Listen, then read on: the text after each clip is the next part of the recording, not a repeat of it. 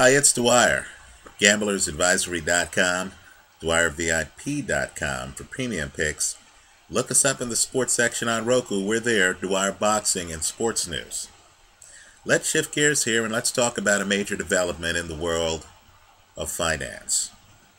I made an earlier video here online in which I talked about Bitcoin.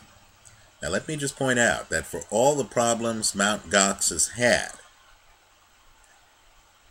I believe that the robustness of Bitcoin, the fact that Bitcoin even now is at greater than $500 a coin, also the lowered transactional costs of Bitcoin, transactional costs that quite frankly pre-existing financial institutions, banking institutions cannot match when transporting money internationally,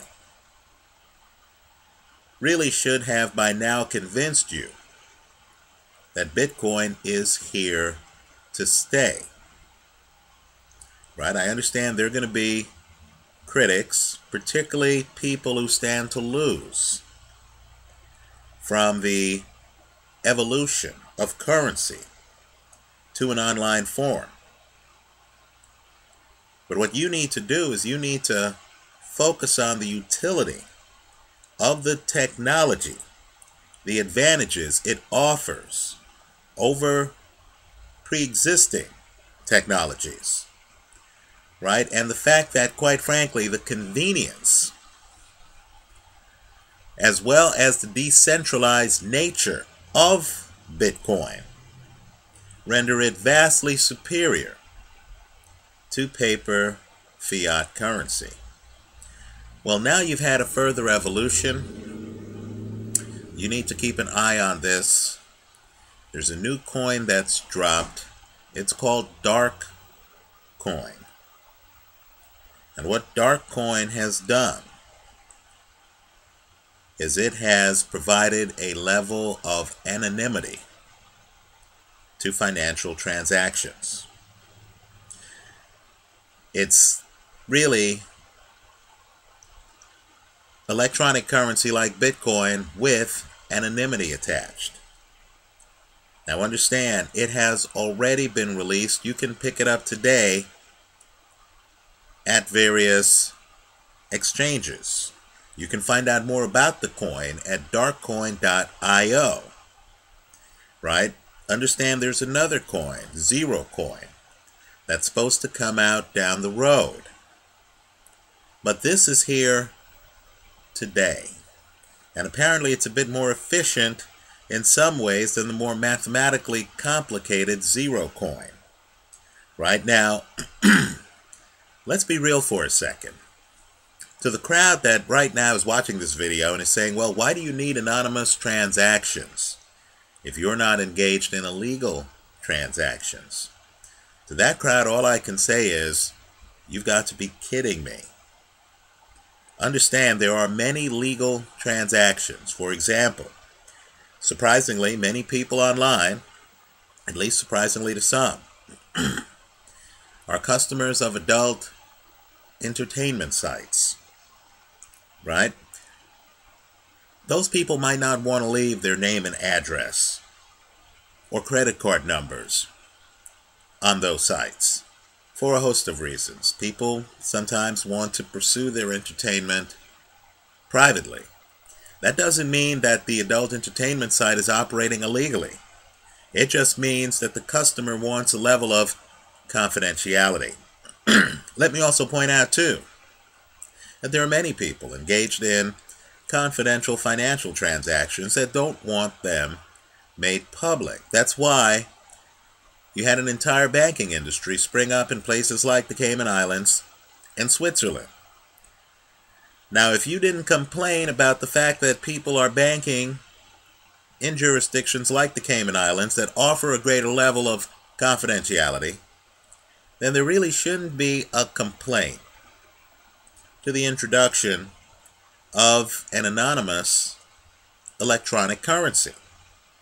Right? Keep in mind, too, that an argument can be made that many cash transactions are done anonymously. Right? You buy the paper in the morning, you give the vendor a coin, you get back the paper.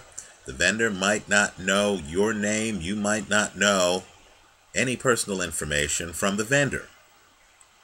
Right? You buy things at stores, you pay in cash, no one exchanges personal information. Right? There's no reason why an electronic currency shouldn't be able to give you at least the level of anonymity that you get in a cash transaction. So for those of you looking for a cryptocurrency that actually provides you with anonymity, look no further than Darkcoin.io. It's one option. It's on the market today. This coin has just been released. Really, it's up to you to research the coin, research the level of security. Let me point out that it is robust. Research the legitimacy of the exchanges on which this coin is traded. Keep track of the market value of the coin on sites like coinmarketcap.com, and just be aware that the technology exists. Okay? The cryptocurrency space right now too is really a major threat to the existing world order of government-issued currency and financial central planning. You need to understand that whether you like it or not, technology, quite frankly, is transferring power away from central government bankers to the consumer. Let me hear from you.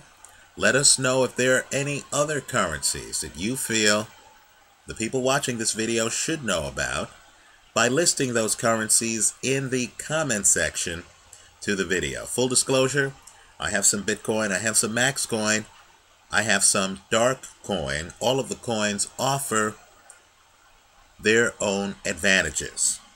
If you're looking for anonymity, I believe Darkcoin at least should be investigated. Let me hear from you. Leave your comment for me here online, and of course visit us at gamblersadvisory.com. Thanks for stopping by.